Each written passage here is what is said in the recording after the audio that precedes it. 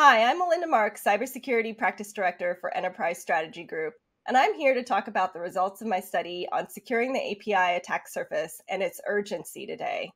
As organizations modernize software application development with microservices-based architectures, APIs are powerful tools helping developers build complex, full-featured applications, giving the organizations a competitive advantage.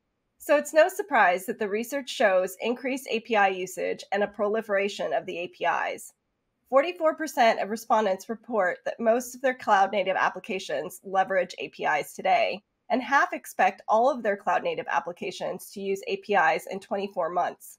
The research revealed high percentages of the APIs and how they are using them, including open APIs for public consumption, connecting applications and partners, and connecting microservices. This adds new attack surfaces, exposing organizations to threats and attacks or avenues for lateral movement if there is a breach.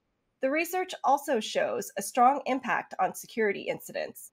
Over 90% have experienced at least one security incident from insecure usage of APIs over the past year, including 57% experiencing multiple incidents.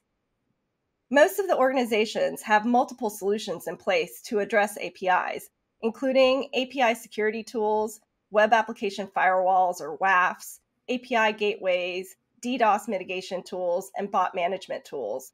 But these tools aren't addressing the top concerns among security teams, which include authentication of APIs, possibility of account takeovers, identifying and tracking third-party APIs, using application security tools that are not purpose-built for API security, shadow and undiscovered APIs, and abusive behavior bypassing application security tools.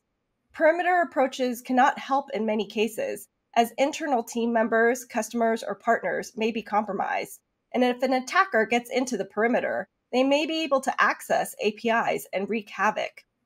Organizations have suffered serious impacts from the incidents, including data exposures, denial of service or DDoS attacks, and account takeovers.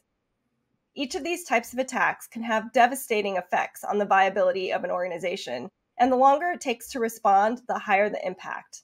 So organizations need an API security solution that can address these challenges and concerns, including continuous API scanning for security issues, driving efficient remediation of security issues to reduce risk, assistance with compliance mandates, and threat detection and response with high-fidelity retention of the API security requests and responses.